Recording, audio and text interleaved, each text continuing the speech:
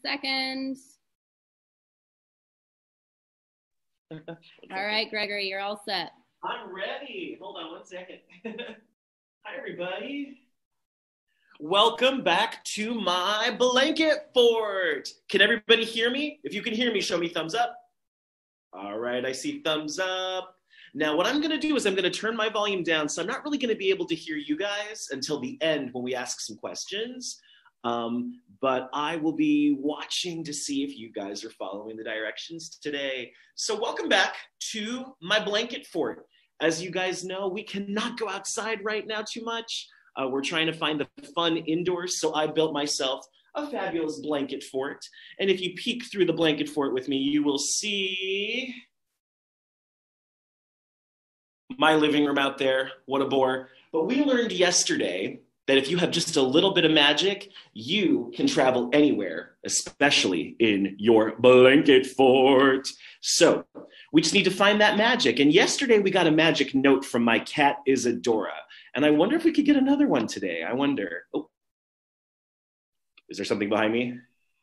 Is the magic box lit up? Let's see. Ooh. Ooh, it's all lit up again. Cool.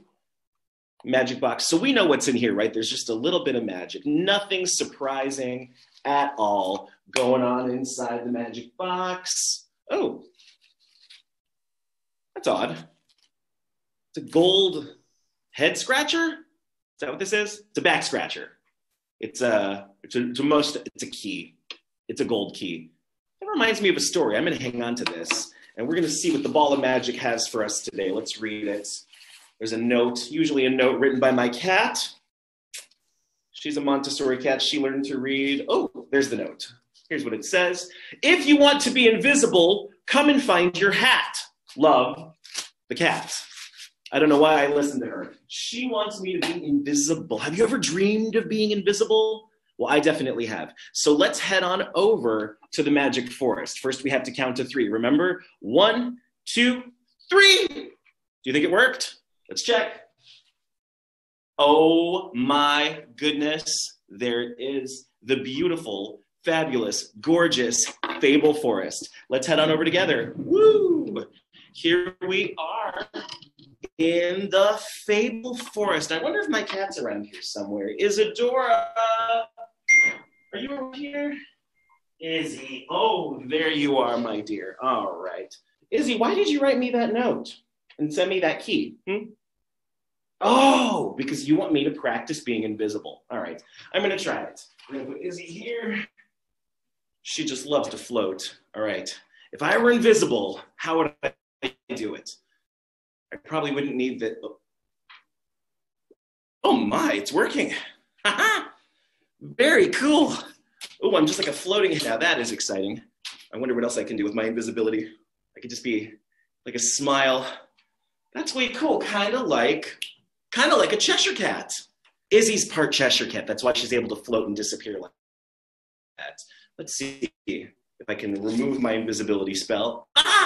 And I have my adventure clothes back on. Very cool, Izzy. Thank you so much. That reminds me of a very famous story called Alice's Adventures in Wonderland. Should we tell the story now? All right, if you want to hear the story, let me see you nod your heads. Let me see you do kind of a weird happy dance, and we will go to the tale of Alice's Adventures in Wonderland, which starts in a beautiful place, kind of like this, a rustic, bucolic place. Alice and her sisters were on a rowing adventure, you see. They were rowing with their friend, Mr. Dodgeson, who went on to be a very famous writer, you might know. Anyway, while they were visiting, it says my internet connection is unstable. Is everything good? I'm looking at Amanda. Okay, just checking. I don't know what that means. So anyway, Alice and her sisters were rowing, and they got very tired of rowing, so they went to lay down under a tree, and Alice's sister Ina began to read a very boring book. It was probably like a Dean Koontz or something like you buy in the airport, one of those books written by like ghostwriters, whatever. Anyway, while she was sitting there listening to the very boring book, she began to get kind of sleepy and kind of doze off a bit. Oh, sorry. Anyway, the next thing she knew, a little white rabbit was scurrying by, kind of like this one, boingy, boingy, boing. Only her rabbit had a jacket on. This rabbit does not have a jacket on. Anyway, this rabbit was very, very busy, and it was like, oh dear, I shall be so late, my furry ears and whiskers. The queen will be very upset if I'm not on time. Now, we all know in New York that if you're 10 or 15 minutes late, that's okay. You can blame it on the subway or whatever you need. The queen, you cannot be late. It's unacceptable. Well, Alice was curious, so she decided to follow that rabbit. So she's following along, tiptoeing behind, sneaking along, wondering where he is going to go, and then whoop, he disappears down a rabbit hole. A rabbit hole. Now, Alice did not go to a Montessori school. No one had ever told her not to jump down a rabbit hole just because you see a rabbit going down there. She didn't know any better. And she was curious. And curiosity is very tricky like that. It is very easy to fall into the trap of being curious. Should Alice jump down the hole? If you think Alice should jump down the hole, let me see you nod your head. It's a story. Nothing's going to happen, right? So she jumped down the hole. Oh, it didn't work. Huh? She jumped down the hole and she's falling, and it's really terrifying to be falling down a hole. And this hole was, it was like a pottery barn hole. It had like pottery and plants and ficuses. There were little bowls of soap that she was passing, and she's like, ah! And then poof, poof. Her dress just expanded like a great big, what's that word? A parachute. And she's just parachuting her way down, down, down, down the rabbit hole, like, and as she fell, Jefferson Airplane on Spotify played this very famous song. Can you hear it? And she's falling, and she's sampling the marmalade as she falls. And every minute she falls further and farther down, she's like, ooh, am I ever gonna get back? Whoa, whoa. It was a long, slow fall down the rabbit hole. And you can listen to that song some other time. Hang on, I'll be right back. Come on, silly. Anyway, so she's falling down the rabbit hole, falling, and she lands with a great big thud in this very strange room. This place was bananas. It was just door after door after door after door, and she did not know what to do in this place with all the doors. But then, the key. She saw a key just like this one on top of a table, and she snatched up that key, and she was like, ooh, I wonder which of these doors it's gonna open. And so she tried a door over here, no, locked, it didn't work. Maybe one here, no, maybe one down here. Oh, and she found one that she was able to unlock with the key. How magnificent. And she was like, ooh, I wonder what's inside that door. So she decides to look through the door, and what do you think she saw? Well, what do you think she saw? You think she saw a baking contest going on? No. Do you think she saw a hot air balloon? Nope. She saw the best thing ever. A garden. A beautiful garden. And she looked through the door and she went, ah! And it's well manicured. Alice really, really loved things that were well manicured. The topiaries were perfect, and it had little like checkerboard marks on it. And she was like, ah, that is the most beautiful garden I've ever seen in my life. I've got to get in there. So she tried to get through the door. Uh-oh. She's too big to fit through the tiny little door. Oh no, she thought, I've just got to get to that manicured garden. Oh, but she didn't fit no matter how she tried. So she had to go back into the hall of doors and pout about it. I want to fit in the door. Not very cool to not be able to fit through the door. And then what do you think she saw? She saw a bottle. It was a bottle. And she read the bottle to see if it said poison on it. It did not. It said nutrition facts, calories, 140. Oh, drink me. Drink me. Now, should you drink from strange bottles that you find in random halls of doors at the bottom of rabbit holes, children? No, you should not. But she did. Tastes like cherry custard, bananas, turkey, and hot buttered toast. All my favorite foods. And the moment she tasted it, she began to shrink. And she was small enough to fit through the door, but she forgot the key. Oh, I go, Vol, she forgot the key. Well, what am I gonna do now? So then she found some cake on the floor. Should we eat cake that we find on the floor? Absolutely not, but she did it anyway. Gulp. She ate the cake, and she grew gigantic. She was so big now that she would never, ever fit through the door. And she was like, this is the worst day of my life. And she started to cry. Can you cry with Alice? Let me hear you really cry. And her tears began to fill the room until, splash, she fell back into her tears, and she was now swimming in the water of her own tears with a bunch of wild animals, including a mouse. And so she followed the mouse out of the pool of tears, and she was like, oh boy, I'm soaking wet from my own tears, but at least I'm outside. Maybe I can find that well-manicured garden. I don't know. But all the animals outside were acting loony. They were running around in circles, having something called a caucus race. And so they ran around in circles until all their clothes were dry, right? And then she was like, I have had enough of this madness. And then she heard a mysterious voice behind her. And it was, of course, one of my dear friends, the Cheshire Cat. Now, the Cheshire Cat is a really interesting character because, first of all, he's a cat. Second of all, he's able to turn kind of invisible, like what Isadora was trying to suggest we do earlier today. And the Cheshire Cat was like, where do you think you're going, young lady? And she was like, I hardly know, sir. And the Cheshire Cat was like, we should think about that. There's many things to see and do in this strange place called Wonderland. Maybe you should go and see my friend, the Duchess. Now, the Duchess lived in this very fancy house. So she thanked the cat, as you should, and she went inside to see the Duchess. Now, excuse me, sorry. The Duchess, oh my goodness, here I'm gonna sanitize my hands while I tell this part of the story. Oh my goodness, into my elbow, oh my. Now, the Duchess's cook loved to cook with pepper. So everybody was sneezing inside the house, including this horrifying baby that she had. And the Duchess was just like, when you have a baby, you must rock it very roughly until it cries. And Alice was like, no, you mustn't. And the cook was like, you must put pepper in the baby's food. And Alice was like, no, you must not. That's not how you take care of a baby. So Alice decided to take care of the baby. She took the baby outside with her, and it transformed into a pig. I don't know why. It just did. But it was a cute little pig. And Alice let the pig go. She said, you know, it wouldn't have been a very cute child, but it makes a beautiful, lovely pig. And she was very happy to have helped the baby. And she let it go when it went off with the other pigs. Lovely, lovely, lovely. And then the Cheshire Cat came back. And the cat said, by the by, what became of the baby? And Alice was like, oh, it turned into a pig. And the cat was like, interesting predicament.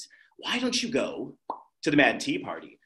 Now, if you've ever been to a tea party, you know that they can be a little serious and a little boring at times. This one was anything but. This one was banana cakes. Can you say that? Banana cakes. It was a banana cakes tea party. It was bananas. There was a Mad Hatter, a March Hare, a Dormouse, and Alice. And they were having a lovely time so she could join the tea party and have some tea and a little bit of a scone. It was really crazy, though. They were acting like loons. The Mad Hatter was like, why is a raven like a writing desk? And the March Hare was just like, have some more tea. And Alice was like, I haven't had any tea really yet, so I can't have more. Well, it's very easy to take more than another. It was just insane. And they were doing rhymes, and they were acting like absolute loons. And Alice was like, I just want to get into that well-manicured garden. That's the only thing I want to do is see some topiaries and some roses. I gotta get out of here. So she left the tea party behind. She took one little nibble of a scone. It was delicious. And she walked away. Oh no, she realized. Every time I eat something here, I grow or I shrink. Now I'm super tiny. Can you get super tiny with me? We're so small that the mushrooms look like great big crazy trees. And then she hears a voice say, "Who are you?" And she sees a big caterpillar on a mushroom.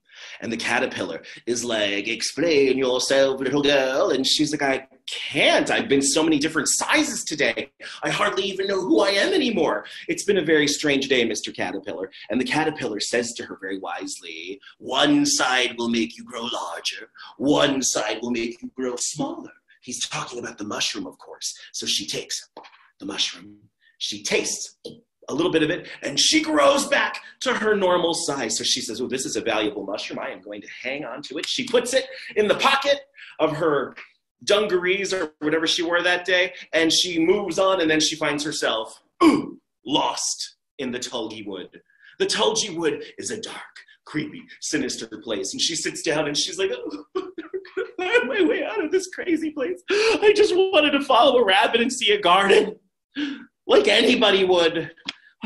And then who should appear but the Cheshire Cat, her dear friend. And he said, "My dear, you've been invited by the Queen of Hearts to play croquet. You must come post haste. She doesn't like when people are late." So she followed him into the well-manicured garden. Yes, let's do a happy dance. We are in the manicured garden. We're in the garden. We're in the garden. Weird. Some of the roses are white. Some of them have been painted red. Why are the roses painted red, she wonders. That is bizarre stuff. And then before she can get the answer to her question, ladies and gentlemen, the Queen! The Queen was here. The Queen of Hearts was here, in fact. And if you've never met the Queen of Hearts, lucky you, because she's a little nuts. She walks around going, "Who's been painting my roses red? I don't like my roses painted red. And who is this little girl over here?" She's like, "I'm Alice, if it please your majesty." And she's like, "It does not please. You will play croquet." And they played croquet with flamingos and hedgehogs. And I was subsequently very disappointed when my family had a croquet game over the summer once when I was 6, because I thought there would be flamingos and hedgehogs, and there were not. So this isn't how you're supposed to play, but I thought you were. Anyway, the game was bananas crazy. So Alice is like going to sneak away through this magic door tree, and the Queen is like, "Stop! Someone has stolen my tarts. We must have a trial." A trial. Alice had never been in a trial before. She'd never even done jury duty before. So she's walking down the hallway of the very serious courtroom, and she approaches the bench, and she's all kinds of nervous. Trials are super serious most of the time. And there at the trial, they're like, "The Queen of Hearts had some tarts all on a summer's day. Somebody stole them and took them clean away." And everyone pointed to Alice. They said, "She took the tarts." Do you think Alice took the tarts? Did she steal those tarts? I don't know. There was no surveillance footage or anything. There was really no evidence to prove it or to prove that she didn't do it. So it was a really tricky situation. So Alice stood before the Queen and she was like, "Your Majesty, I didn't do it." And she ate some of her mushroom and she got really, really big as the Queen. And the Queen looked at her and said, "Little girl, stop growing right now." And Alice said, "No." And the Queen said, "What did you say, little girl?" And she said, "I will not stop growing. Children grow, Your Majesty. There's no getting around that, no matter how queenly you may be." And the Queen said, "Either you or your head must be off! Off with her head!" And the Queen is shouting, "Off with her head." Alice is running from the palace guards. She's running this way and that. She doesn't know what to do with herself. The Cheshire Cat appears, thankfully, and says, "Alice, follow me. I can get you out of here. I'll make you invisible." So Alice is partially invisible, and she's following him one way, following him the other way. They're trying to escape. Then all the cards come rushing at Alice's head, and she's like, no, and then all the cards turn in to tree leaves. And she realizes that she is fast asleep at home, still listening to her sister read that boring Dean Koontz book. And she thinks it was all a dream. So she goes for a walk in the forest. And as she's walking, she thinks for just a moment that she sees the smile of a Cheshire Cat. and the wink of a white rabbit. And that, my friends, is the story of Alice's adventures in Wonderland. Ta-da! All right, my friends, it is now time to head back to my house and head back over to the blanket fort. And I want to know what you thought of that story. I want to know if you have ideas for other stories. And I want to hear from you. So I'm going to pass it off to Jeff or Amanda, somebody else. Hi. Hi, everybody. Arena and I are here. Let's give Gregory a big hand for a wonderful story today. You're ever so welcome. I am going to unmute everyone so that you can say hello until about 11:25 or so, until we close the room and come back tomorrow. And as a reminder, Gregory will be here every day at 11, so we hope to see you again tomorrow. Are you ready? You have a story you want to hear next time.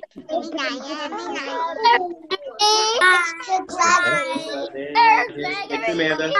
Thank you, Gregory. That was amazing. And I'll see you at the end. I want to see my picture. If you make a picture that you want to share, Bye-bye. Bye-bye. Bye-bye.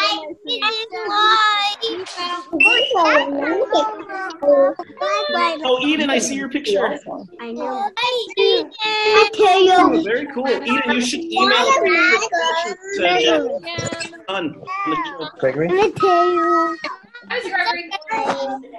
Where to look, there's so many of you. Hi, Kush. Clarice.